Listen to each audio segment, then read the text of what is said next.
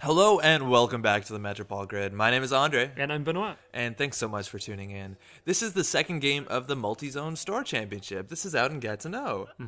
So we got in the car and drove down to Gatineau. I've never been here before. Got to see a bit of Ottawa too. It was pleasant. It was nice. I place. had to miss it, but I wish I could have gone. Yeah, it was a really good show up. For the Ottawa Meta, it's actually not that big. And I think we had about 20 people out here. Okay. Which is pretty good.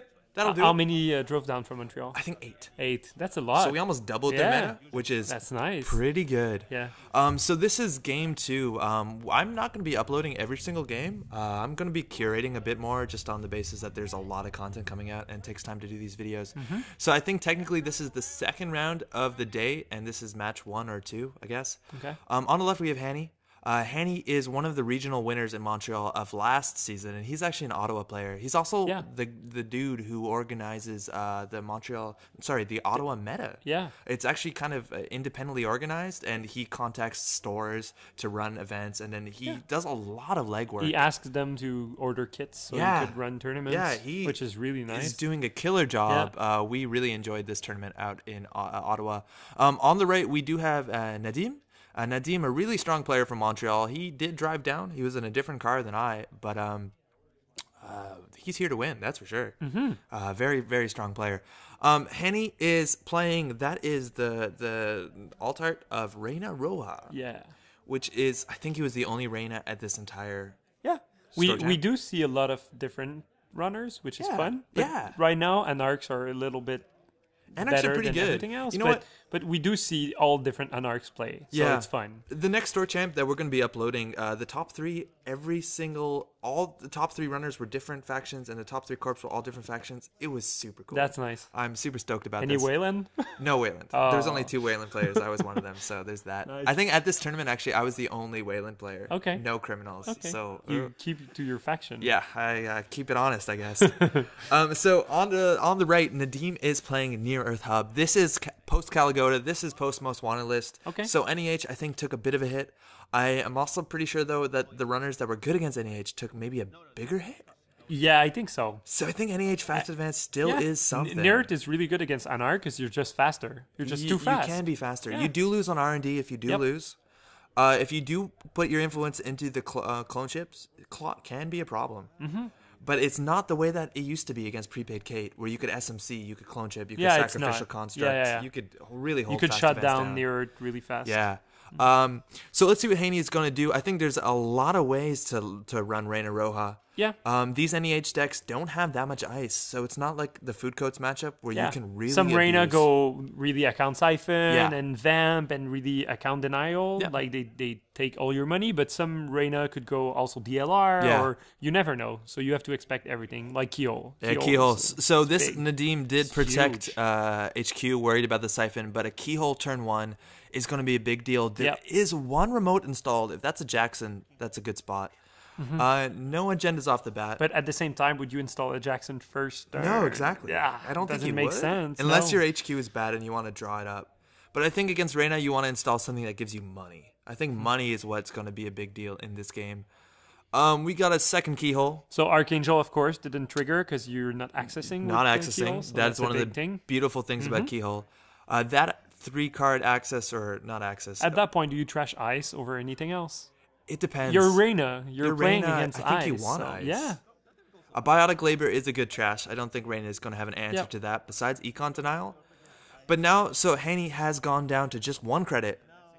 And does have, I think he was hoping to get an Astro or something big off the top. Yeah, just 1 or 2 access. Yeah. Nice. DBS was rezzed a bit late, nice. but Hany was okay with that. And I think you're going to want that just to find a piece of ice, maybe some money.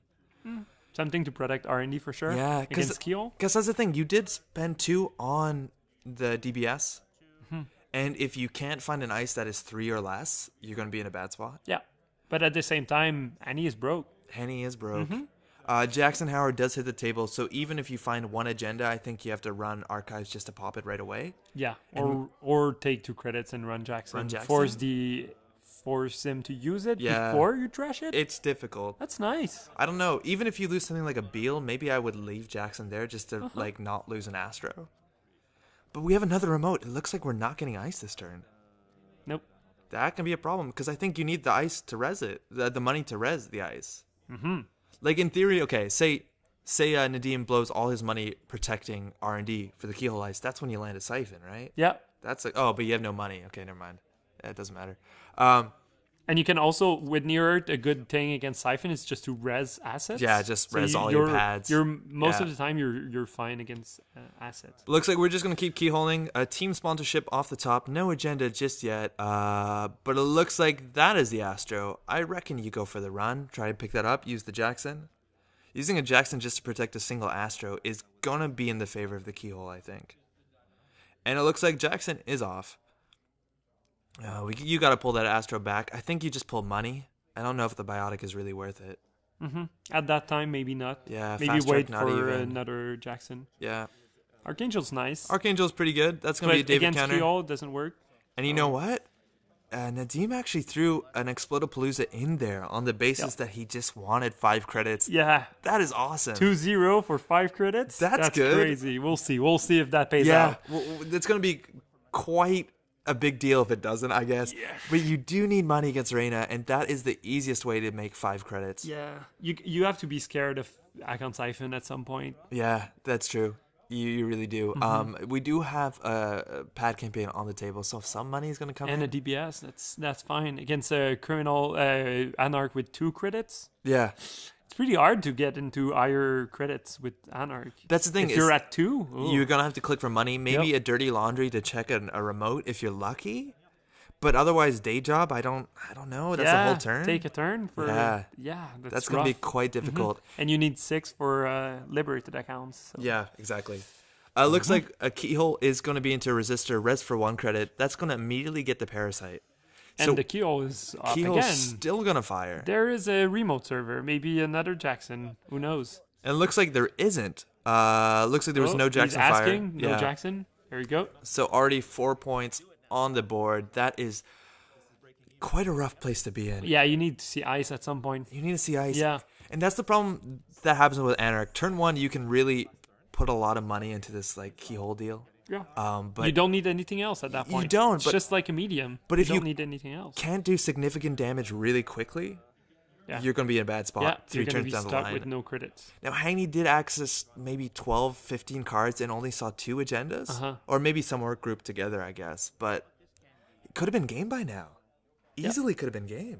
Well, with the Jackson, I don't think so. Because it took 2 turns to see 1 agenda. Yeah, and then the Jackson was triggered. But it could have been much worse for a Near Earth at that point. Looks like... So what do you do now? Do you force the res by just running? I don't know. I think you're worried for something about an Architect. Yeah, maybe for you're 3 scared. influence. Yeah. Hitting a toll booth, also, if you hit 3 credits, put you back at 0, could be a problem. If you stay at 2 credits, it's not that bad. Yeah, data pike, but I doubt that's a thing. So I think Hany just has to build up board state.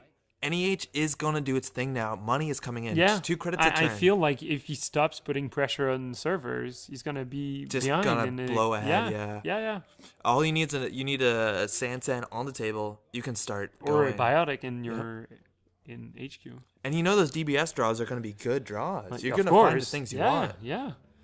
And another ice onto... And there's no way you can afford to just take credit and trash the installed assets. Absolutely no It makes way. no sense. Maybe an imp, and even then if you you'll have put an yourself imp, back. you're really lucky. Yeah. I think DBS has to go. Money you don't really care, but DBS is so strong.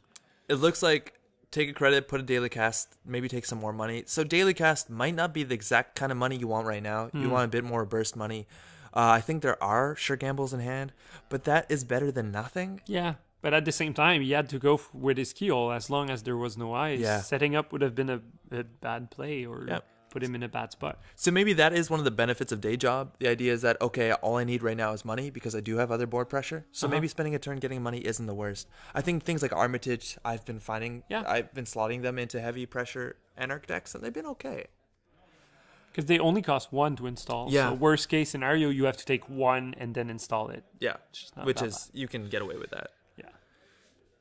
So, board state is building a bunch of unchecked remotes. If those are things like team sponsorships, probably can get out of hand. Maybe installs a CVS just in case. Just in case is okay. Just in case. Draw a card. Yeah. Install something. Force the runner to check it at some point, maybe. I think you also just want another Jackson and put that on the table. Yeah. Just in case the keyhole does get back online.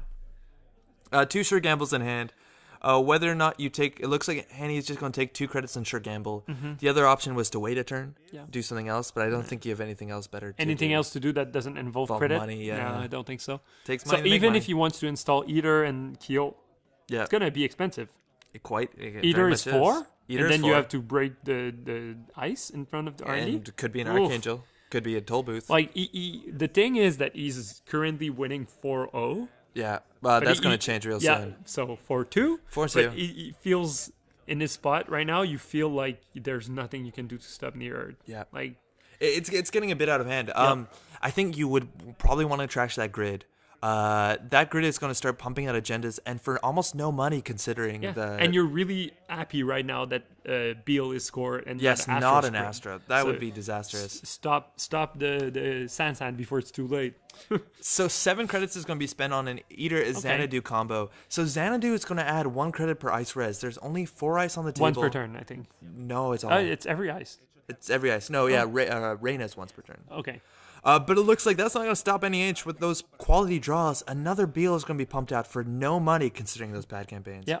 And this is going to be really rough. I think Hany is betting that he can win off of the keyhole R&D faster than Fast Advance can Fast Advance. Archangel is a rough thing to hit without a David. It's only 4 to res. 6 with Xanadu Reina. It's crazy. Oh, yeah, but it's still going to be expensive. Yeah. Like, the base cost is still 4. Yep. 5 credits just to not have something returned to hand. Reina does have a link, which is quite sweet, actually. An Enigma is going to be 2 credits. I don't think this is Hany's last click. And 3 cards off the top of R&D for the keyhole. There might be a Jackson out there. This might be fruitless. Yep. Looks like we do get another Astro. But if there's a Jackson, would you have resed all the ice? Just to force the... Yeah, I think you have to res it. Yeah. NEH is down. Nadim is down to just 2 credits. A run on archives. No Jackson. No Jackson. No Jackson. I think Nadim might have been confident, and Daily Business showed the agendas because he does have an uncontested Sansan. We are now at game point 6-4. This can be really close. I think all you need is 1 good lucky access, 1 good keyhole. And that's going to cost you, what, last click? Oh, you don't want to do that last click, but that's like, what, 6 credits? Oh, 7 credits? That's not unfathomable? I'm not sure about that Xanadu install. I think that's going to only cost you as much money as the Corp. That's always a hard card to install. You either do it early or do it against something with a lot of ice. Yeah. At the same time, if he keeps a Siphon in his hand, it's not that bad. We haven't seen any influence, have we? Siphon could be alive and well. Yeah, Siphon could be well. Yeah. There are 2 other remotes. At the same time, there's so much asset econ. Yes. That even if you Siphon, it could be okay. You cannot stop Fast Advance fast enough. Install events is going to be breaking news. That you didn't even have to do first click. That is 5-6. We are immediately on game point. Yep. Eater cannot access HQ. If there's an agenda in there, and there easily can be with Daily Business Show, you're in a rough spot. Yeah. Hany has to score this turn. But it looks like there was a Jackson, and Hany ran that.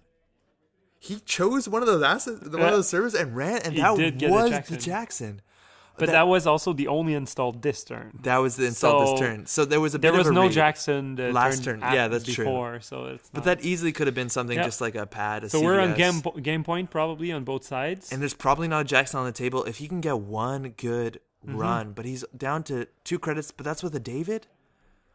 So David into Keyhole, that is basically going to be all his money. Yep. For the Enigma, 1 David counter. And see 3 cards. 3 cards. If that's a 2-pointer. That's it. That could be game, or even a 1-pointer could be fine. 3-card access is going to get the last Astro. Wow, on the last possible turn. Do you think Nadim had the agenda in his HQ? I have no doubt he would have drawn it. Yeah. There's no doubt he had something. Wow, that was so close. So to see what that Explodapalooza might have cost the game. Well, Nadim did need all of his money, which is pretty impressive. Only 1 ice on Archive would have cut the runner short. 1 ice on Archive would have been enough. Would have been nice. Yeah, I think all that pressure did go on HQ, and I think you have to be scared of Siphon. We still saw no influence. Yeah. What a fantastic game. Cool game. Well, thanks so much for watching. Stay tuned. We'll have more coming from the MultiZone Store Champs. Ciao. To get over with it, right? Yeah. Yeah, of course, right?